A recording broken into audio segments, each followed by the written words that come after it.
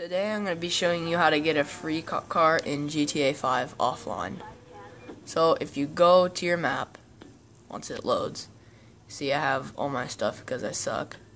But over here, by the race, the auto body shop, and the gun store, there's that one loop.